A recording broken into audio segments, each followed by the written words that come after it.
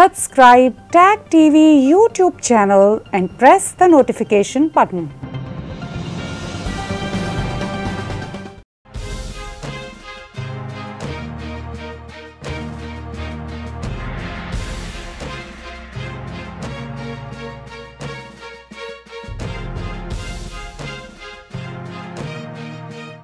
Good evening, welcome to South Asia Newsline. I'm Yeshi Johnson. Here are the top stories we are tracking for you on Tuesday, the 14th of September. India on par to become major defence exporter, says Prime Minister Modi in Uttar Pradesh.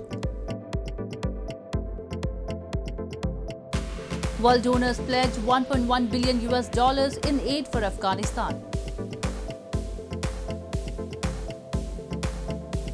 And US Secretary of State hits out at Pakistan, says Islamabad involved in harboring Taliban. And now for all the details.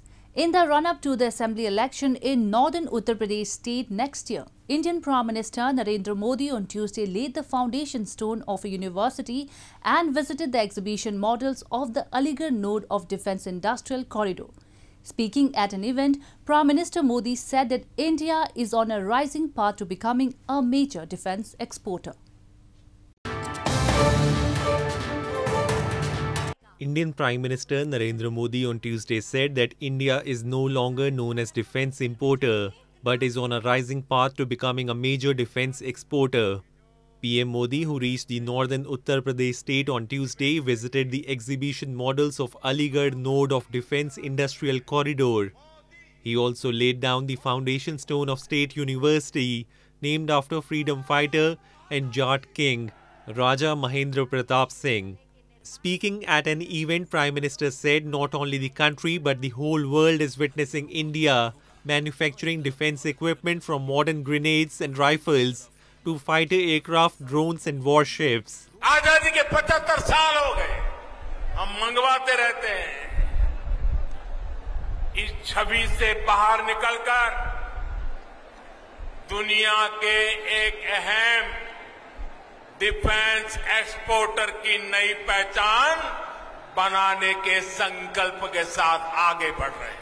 Bharat की इस बदलती पहचान का एक बहुत बड़ा केंद्र ये हमारा उत्तर प्रदेश बनने वाला है।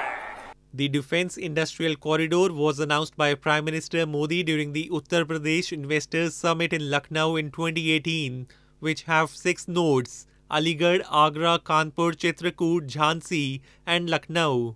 This will help in making the country self-reliant in the field of defence production and promoting Make in India. Making the first of many scheduled visits ahead of the upcoming polls in Uttar Pradesh, the Prime Minister also praised Chief Minister Yogi Adityanath for his efforts. The PM said UP is now an attractive place for investors in the country. An outbreak of dengue and viral fever has continued to wreak havoc in India's northern Uttar Pradesh and central Madhya Pradesh states. Serpentine queues of patients were witnessed on Tuesday outside hospitals in parts of Uttar Pradesh, where authorities have swung into action to destroy mosquito breeding grounds.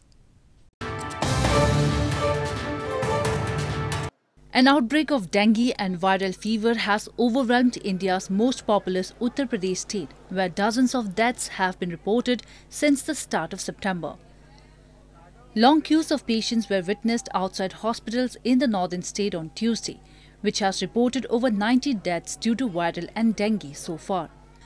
At least 60 people have died from viral fever, including 5 from dengue in Firozabad district alone, an official said on Tuesday. Hospitals have set up dedicated special wards as the number of patients continue to rise, raising fears that Uttar Pradesh is in the midst of its worst dengue outbreak in years. 200 से 300 मरीज बुखार के होते हैं, उसमें से सभी को चिकित्सक के द्वारा देखा जाता है और जिनकी चिकित्सक की मरीजों को आवश्यकता होती है, जैसे कि डेंगू की, मलेरिया की, टाइफाइड फीवर की, उन सभी की जांच कराई जाती है। तो प्रतिदिन लगभग 7 से 8 मरीज भर्ती हो रहे हैं बुखार के, जिनकी डेंगू, मलेरिया और टाइफाइड की जांच कराई जा रही है। तो डेंगू अभी हमारे सितंबर में 7 केस सितंबर में आए हैं। Meanwhile, central Madhya Pradesh has also reported hundreds of dengue cases, mainly in Gwalior and Indore districts, prompting authorities to launch campaign to destroy mosquito breeding grounds. Dengue fever, which can cause intense pain in muscles and joints, is spread by the bite of the Aedes aegypti mosquito. The insect thrives in the megacities of the tropics. Most patients survive the disease, but it is estimated to kill about 20,000 globally every year. In news from Afghanistan, at the UN meeting in Geneva on Monday, which was attended by more than 90 states, the international community pledged over $1 billion in humanitarian aid for Afghanistan, said UN Secretary General Antonio Guterres. Poverty and hunger have spiraled in Afghanistan since the Islamist Taliban took power, and foreign aid has dried up, raising the specter of a mass exodus. UN Secretary General Antonio Guterres said on Monday donors pledged more than $1 billion to help Afghanistan as poverty and hunger have spiraled in the country since the Islamist Taliban took power and foreign aid has dried up, raising the specter of a mass exodus. Guterres said it was impossible to say how much of the money had been promised in response to an emergency UN appeal for $606 million to meet the most pressing needs of a country in crisis. After decades of war and suffering, Afghans are facing perhaps their most perilous hour, he said in his opening remarks to donor conference in Geneva. Today, we already heard clearly more than $1 billion of pledges.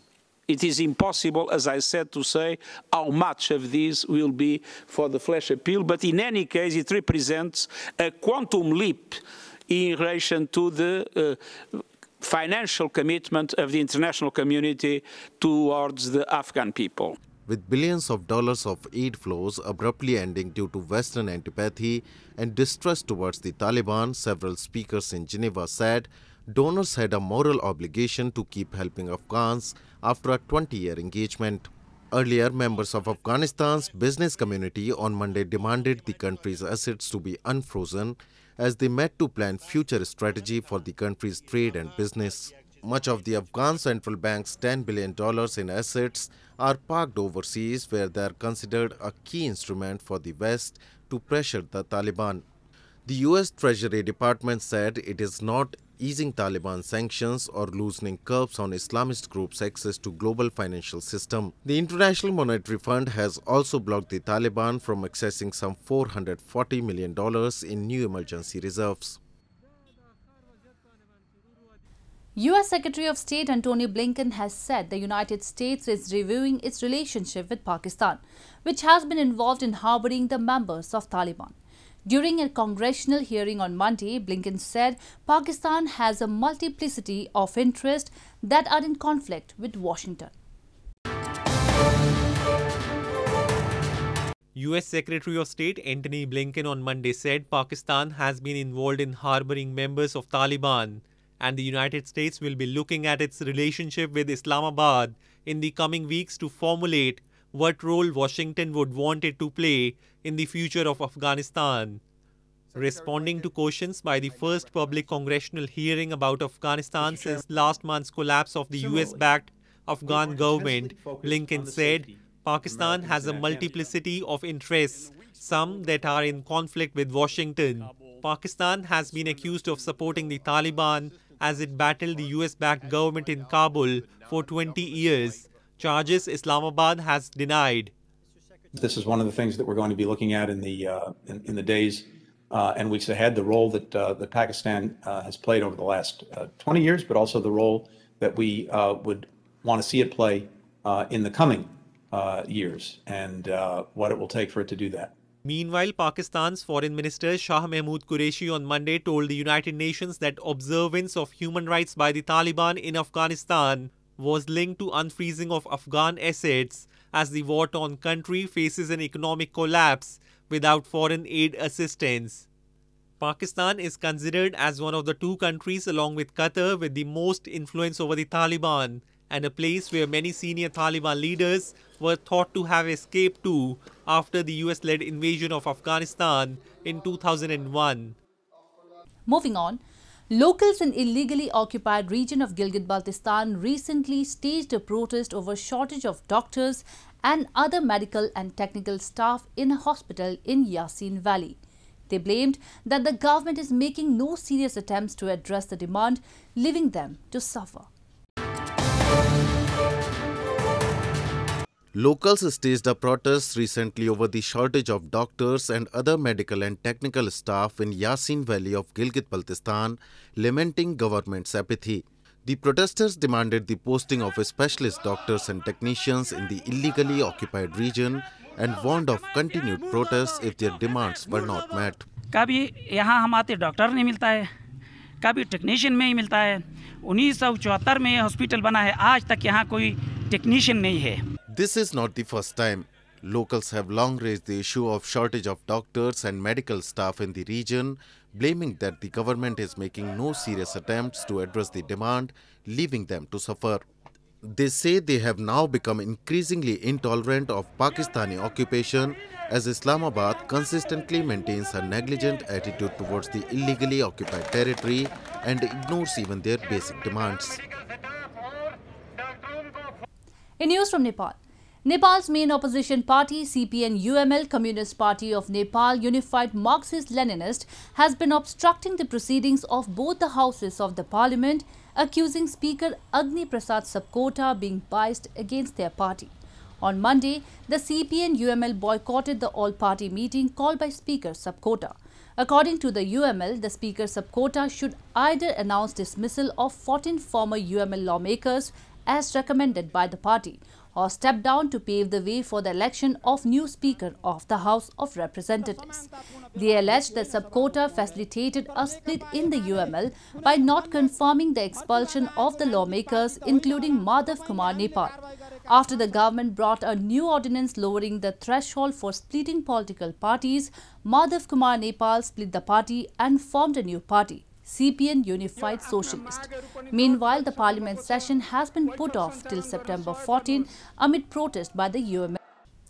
A pre-independence era film theatre in India's southern Madurai city has continued to run movies using reels at a time when digital platform has taken over the world of cinema. The staff at the theatre are trained to operate the reel machine, which has helped in keeping the traditional method of movie watching alive and preserve its legacy. A nearly century-old film theatre, which is one of the last in the world to survive on cinema reels in southern India's Madurai city, is working hard to preserve its legacy.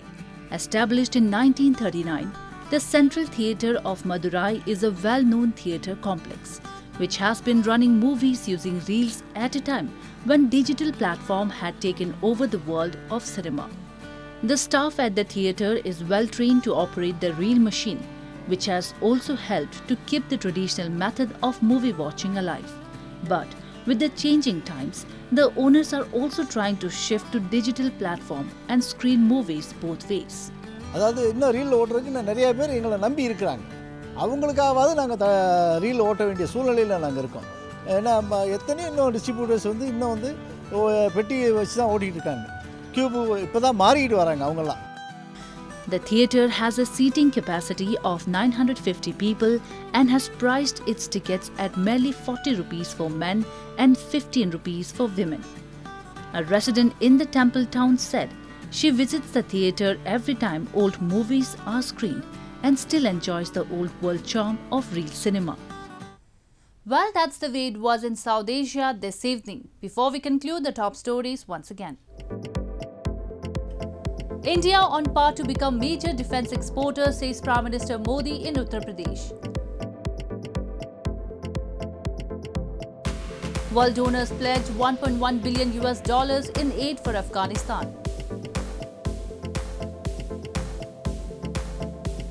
And US Secretary of State hits out at Pakistan, says Islamabad involved in harboring Taliban. Now our viewers can watch the show on SouthAsiaNewsline.com. You can also visit us on Facebook.com/AsiaNewsline and follow us on Twitter @AsiaNewsline. That's all in tonight's edition. We will see you same time tomorrow. Good night.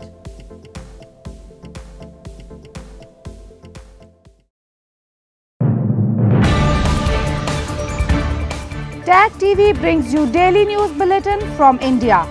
Breaking news and views from India.